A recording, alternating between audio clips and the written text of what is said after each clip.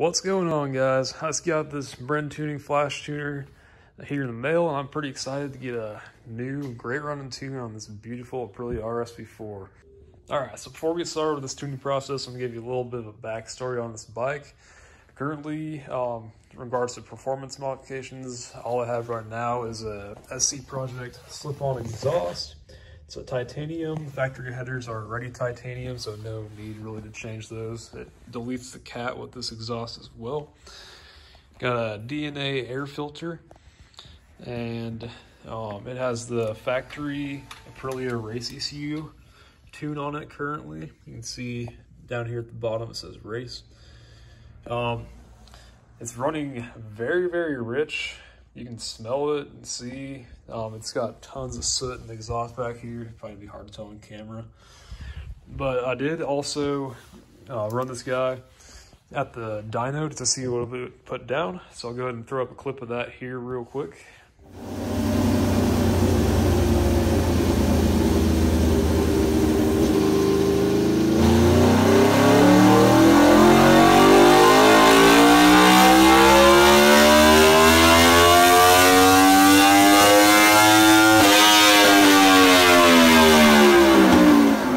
Dyno sheet from that session.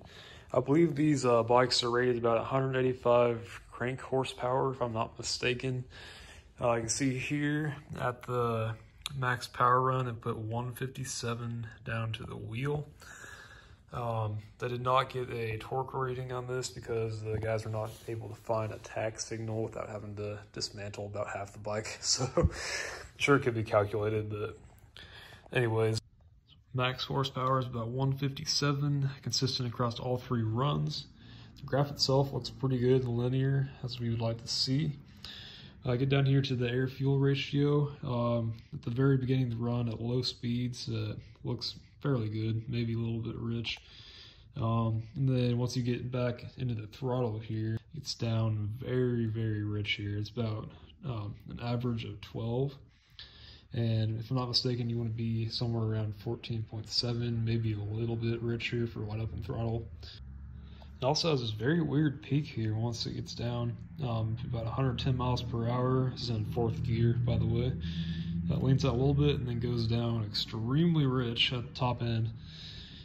So we'll see, hopefully with this BrenTuning flash, we can get this leaned up a little bit better ratio here and see if we can make some more power. Also, one thing to note about these bikes, while 157 horsepower to the rear wheel on 1000 seems fairly low, these bikes have been well known to put down pretty low numbers on paper. When it comes to reality, they're very capable and keep up with, if not outperform, other bikes in this class. Part of that may be due just to how well these bikes handle. It's very nimble in the corners once you get going. It feels almost like a 600. Anyways, I'm not too concerned with the specific number it put down, but more to the relative gain we can possibly make using the same exact dyno and compare the two afterwards and see how much we can truly gain with this tune. Alrighty guys, so I'm inside now. I went ahead and unboxed everything. How it comes in here is obviously the flash tuner. Comes with a cable from the flash tuner to your computer. You also have the cable from the tuner to your bike. Looks like this one also works for Ducatis. Should be the same plug. A 3-pin, I believe, and connected to power. You also get a sticker, business card, this little instruction booklet, and a pack of Jelly Bellies that I already ate because I have no self-control. But anyways, that's what comes in the box here. Now let's go ahead and get started on the process. Alright, so the first step here is to go ahead and install the MyGenius client software on your computer. I believe it is only for Windows computers. So let's magically turn this Mac into a Windows laptop.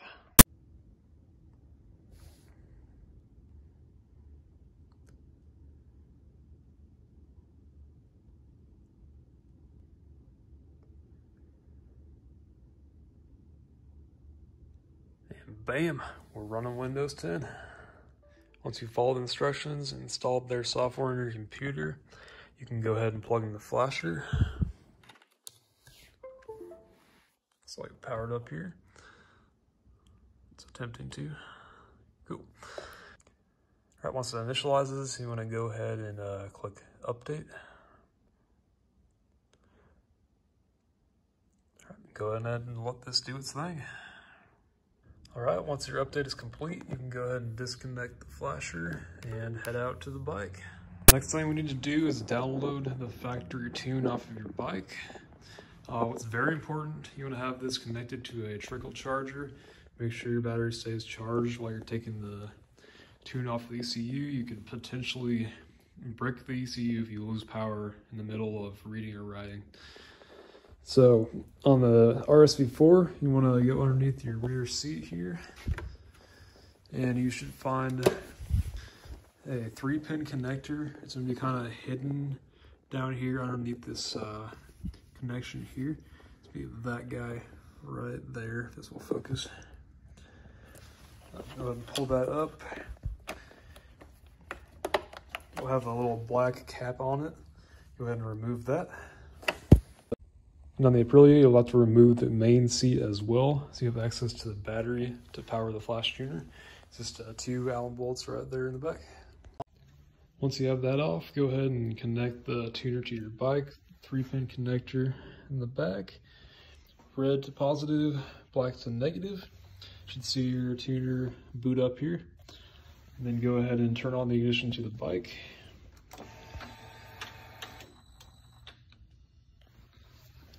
Go back here. You want to go to work. Aprilia. Then you go down and find your model. This is the RSV4, obviously. And you want to check and find your version. So mine is the R, the first one here. The double R is the newer generation. Go ahead and select that. And it is on a battery tender.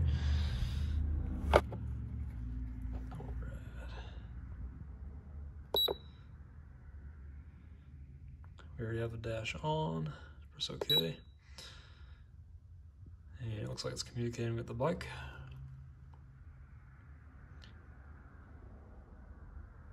All right. Switch off dash. It's very slippery. Okay. So turn that off. Click OK. OK. Click reading. Let's double check and make sure. Turn the dash back on.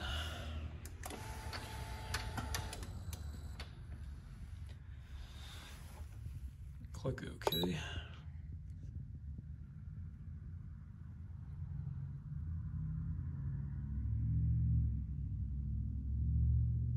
And I believe it's downloading the factory map right now. So go ahead and let it do its thing. Could take a few minutes. This is what your dash should look like while it's reading the old map off the ECU.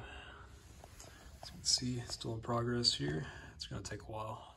All right, it's been a little over 20 minutes now. It's still reading. So definitely wanna make sure you invest in one of these trickle chargers. 20 or 30 bucks could save you 300, 400 for your ECU.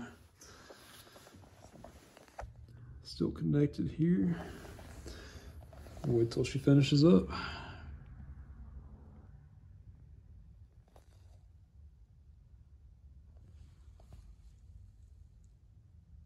So switch off the dash.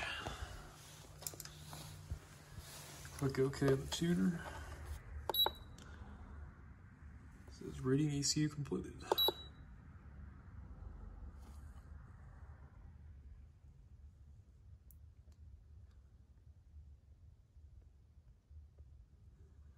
All right, at this point, you can go ahead and disconnect the tuner from your bike, head back inside and connect it to your computer. Once you're back connected to your computer, you're going to go ahead and select the download from My Genius tab at the top.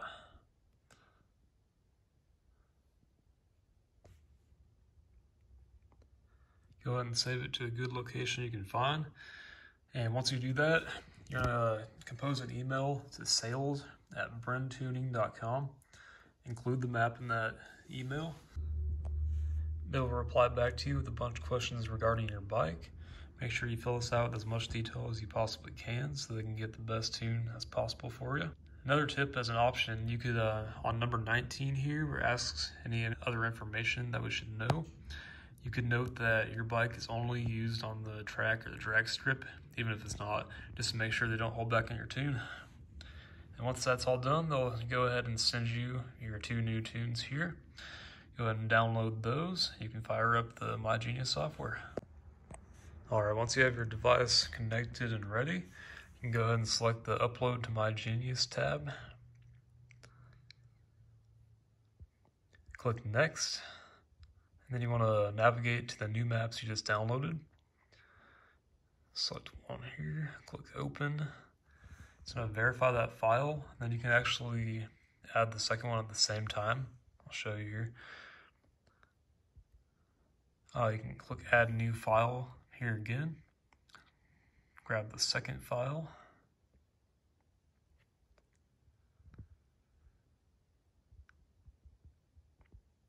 Then select Next and Confirm. And it's going to go ahead and load those onto your handheld. Alright, procedure completed successfully. Go ahead and close this out, disconnect your device, and head back out to the bike. Cycle. You want to go ahead and connect the tuner back the same way you did before. And then go ahead and select Work. Go to Writing. And then you can select your tune here. I have a couple tunes. Select whichever one you want to go with. I'm going to go Pump Gas. And it's, again, ask you to connect your bike to a stabilized battery. And then go ahead and switch on the dash.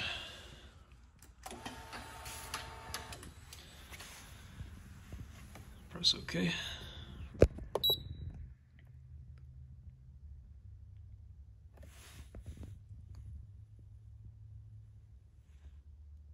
And switch off the dash.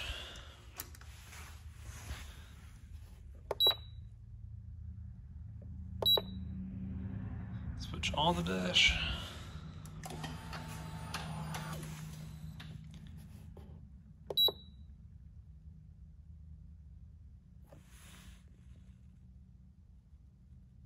And it's going to go ahead and start programming your new tune. This could take up to another 20 minutes, so just be patient. Depending on your motorcycle, you may get some sort of error message popping up or check engine lights. It's nothing to be worried about. It should be completely clear and good to go once the tune is loaded.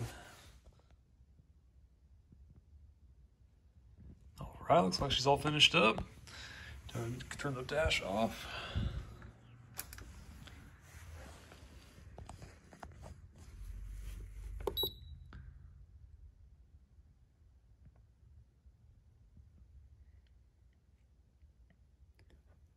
Turn the dash back on.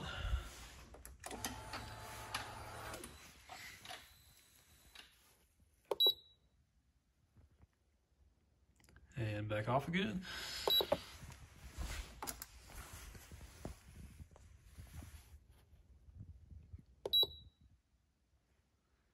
And back on again.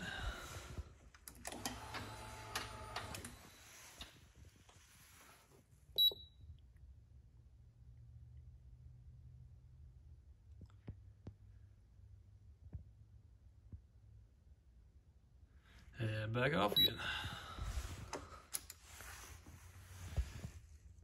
Looks like she's finally finished up. Go ahead and let it analyze this.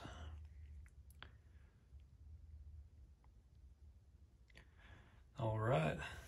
Also with the RSV4, once you're finished flashing on your new tune, you need to do the throttle relearn process. To do this, you want to select Work, go to Tool, find Throttle Position Reset. Make sure your vehicle is connected to the battery tender. Turn back on the dash.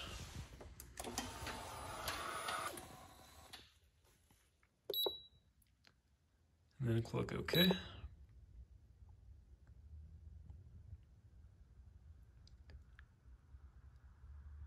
Switch off the dash.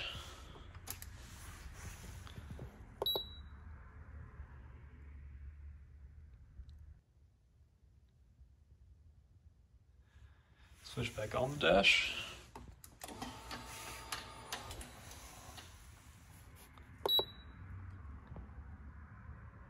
And turn it back off.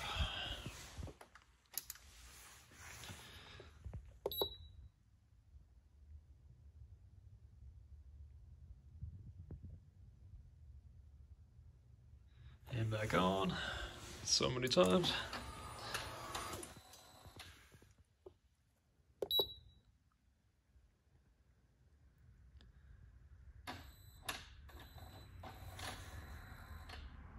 You hear the servo motor is moving right there. Turn it back off.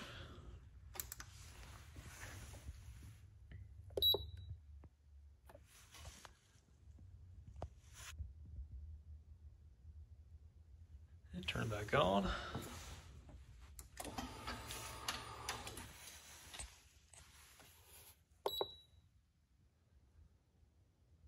And back off.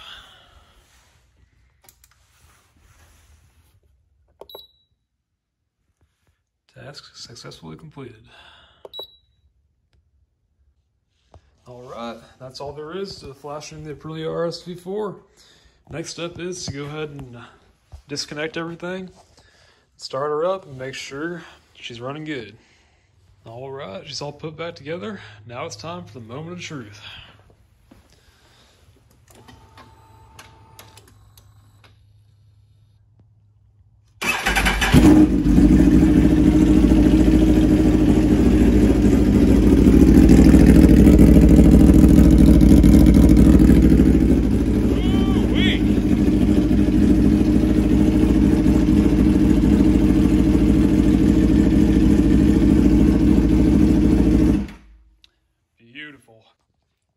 If you ever want to switch maps or back to the original, the process is pretty straightforward. I'll show you here real quick.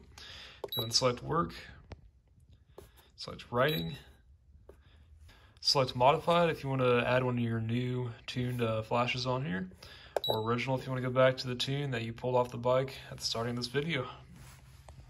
Just took her out for a quick ride. I don't know if it's all in my head, but it definitely feels a lot smoother overall. And it feels like it has a little bit more power. Mostly where I noticed it at is down lower in the RPM. Hoping to get this back out to the dyno here, hopefully pretty soon this weekend or maybe the next. I'll probably make that a separate video, so make sure you hit that like and subscribe button. Make sure you don't miss out on the results. I'm pretty excited to see what comes up and then compare it to the old map. Once that video's up, I'll go ahead and throw a link in the description of this one. And thank you for watching, guys, and I'll catch you on the next one. Drop it. It's okay to say that a weak spot. It's Hoodie Allen. Have to be on top. What up, Arena? You know how we do. They telling me to take the safe route. This is the detour. Hoodie, baby, you ain't seen a